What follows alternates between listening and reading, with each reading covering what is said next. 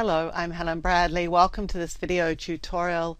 In this tutorial, I'm going to show you how you can sharpen an image in Photoshop using Adobe Camera Raw to do it, but you're going to do it from inside Photoshop.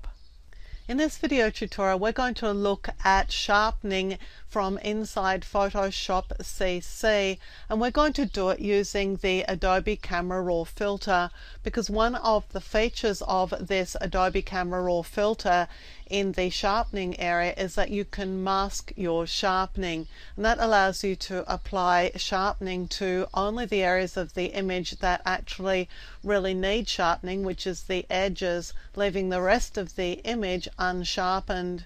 Now, one of the problems with Photoshop traditionally has been that its sharpening features are poor, and that is in particular in contrast to what is available, for example, inside Lightroom and Adobe Camera Raw. But with Photoshop CC, we now have the ability to take an image out to the Adobe Camera Raw interface to do our work. So we're going to see how to do that and sharpen this image. Before I do so, I will typically select to create a smart object of this image. So I'm going to choose Filter and then Convert for Smart Filters. And this is going to convert the image into a smart object. Once that is complete, I'm now going to take this image out to the new Adobe Camera Raw filter by choosing Filter and then Camera Raw Filter. And what this is going to do is open Adobe Camera Raw inside Photoshop with my image already open and ready for working on. Now we're going to look at sharpening, so we're going to look at the Detail tab here, so I'm going to click on it.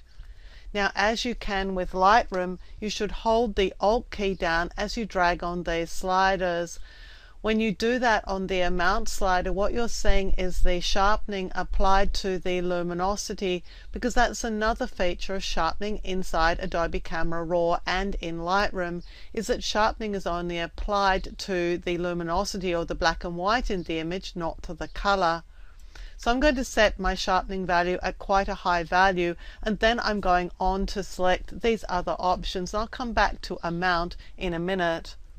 When I hold the Alt key as I drag on radius, I'm being shown the halos in the image. Now this image was not sharp out of the camera, so I'm going to have to wind the radius up to quite a high value to sharpen this image. So I'm going to take it up to probably around 2 or 2.2 for this image, simply because it wasn't sharp. And then with the Detail slider, again, I'm going to hold the Alt key as I drag on it. And typically when you apply a high radius value, you want a fairly low value for detail. These two tend to work opposite each other, so if you're using a low radius, for example, on an already very sharp image, then you'll typically add a slightly higher value for detail. So I've got my radius and my detail in position. Now I'm going to hold the Alt key as I drag on masking. This is a setting that we don't have in Photoshop. We cannot mask our sharpening, and it really is a way more sophisticated way to sharpen an image, because when you drag on this masking slider, anything that is colored white is going to be sharpened.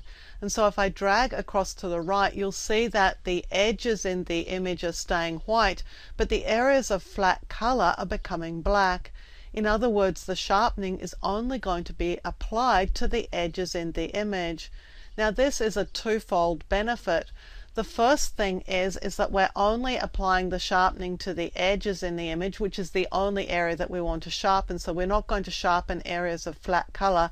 In particular, this would be skies or areas of flat paintwork. But it also allows us to apply a higher level of sharpening to the image, because we're not sharpening areas of flat color or areas of noise. So we're able to sharpen a lot more aggressively than we would have been able to do inside Photoshop, because the sharpening is only being applied to the white areas in the image, and the areas of flat color in the umbrella, for example, and the building behind, they're not being sharpened anyway.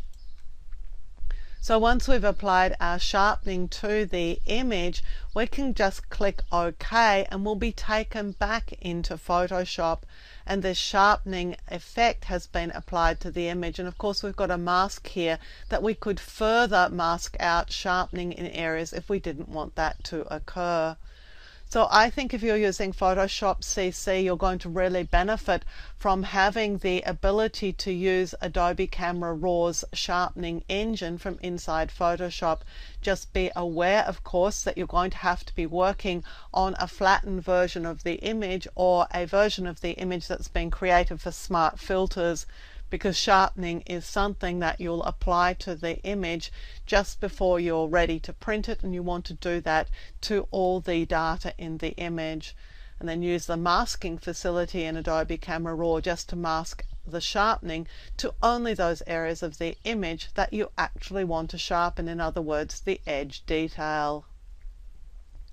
I'm Helen Bradley. Thank you for joining me for this video tutorial. Look out for more video tutorials here on my YouTube channel, and consider subscribing to my channel. You'll be alerted when new videos are released.